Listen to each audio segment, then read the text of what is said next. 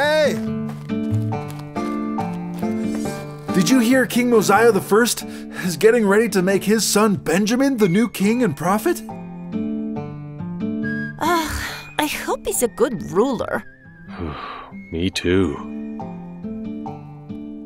Well, Benjamin's the king now.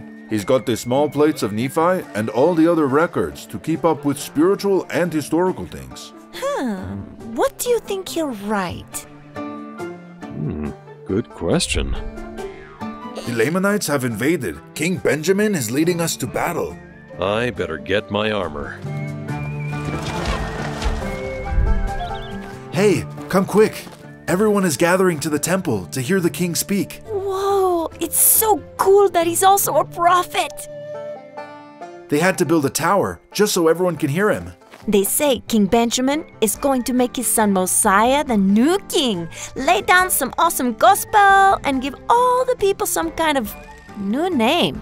I'm hoping it's the mighty Mosiahites. Well, I better get going then. Wouldn't want to be late for my own farewell speech. What?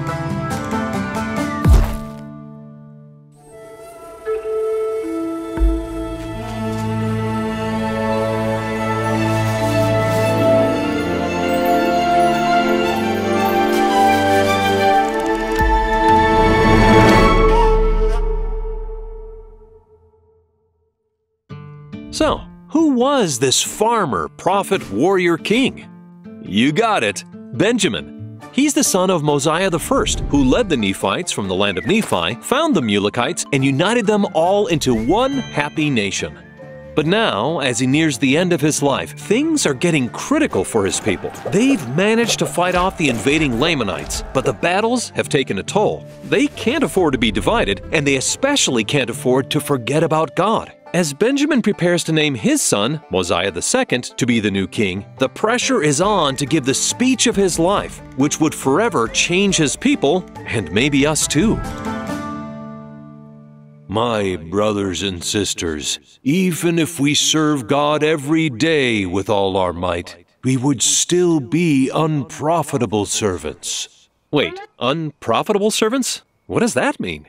Does that mean God is losing money on us and we need to pay him back? No.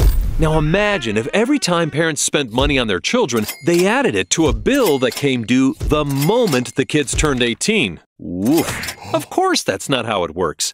Parents don't expect to get paid back for the time and money they invest in their kids. Their payment is seeing their kids grow and learn. Our heavenly parents feel the same way. All God requires of you is to keep His commandments. It's like Heavenly Father set up this massive trust fund for us the day we were born, filled to overflowing with all kinds of awesome blessings. Every time we keep God's commandments, He refills our account with even more awesome blessings. So it's impossible to pay God back. Okay, but how do we show God that we appreciate the blessings we've been given? By following the example Jesus and King Benjamin set for us. When we are in the service of others, we are in the service of God. Next, King Benjamin tells his people about a sneak peek he's been given of Jesus' birth and life.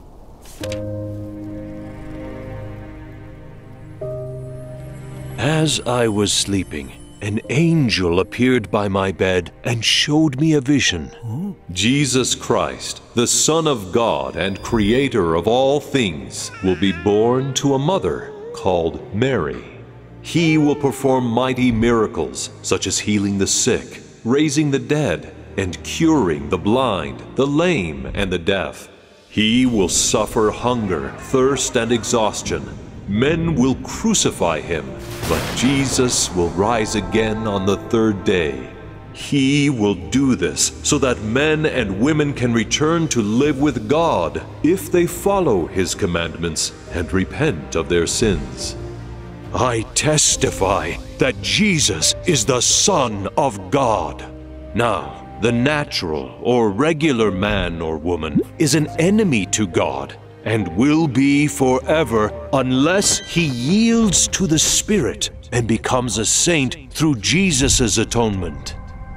Yes, we must become like a child.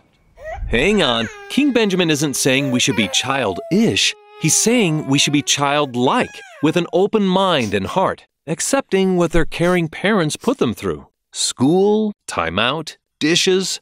A child trusts their parents when they're taught about Jesus. And Jesus, the ultimate child, is the ultimate example of how to be meek, submissive, and full of love. He's obedient to his Father and is wholly in the service of others. Knowing that we can't earn salvation, but knowing that we can love God and love others, King Benjamin practiced what he preached, and so the people listened. This is an amazing talk. What is happening in my heart? A heart attack? No, it's like a love attack. I love you, man. I love everybody. I feel so happy. And wow, I really want to be obedient to God. What's happening to me? What's he going to teach next? And what about that new name? Are we supposed to call ourselves Nephites or Mulekites? Mighty Morphin Mosiahites? Stay tuned for these answers and much more in next episode's epic second half of King Benjamin's speech.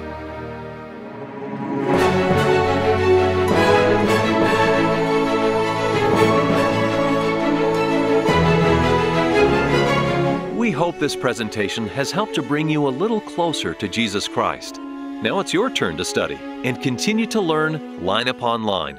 So, go read your scriptures.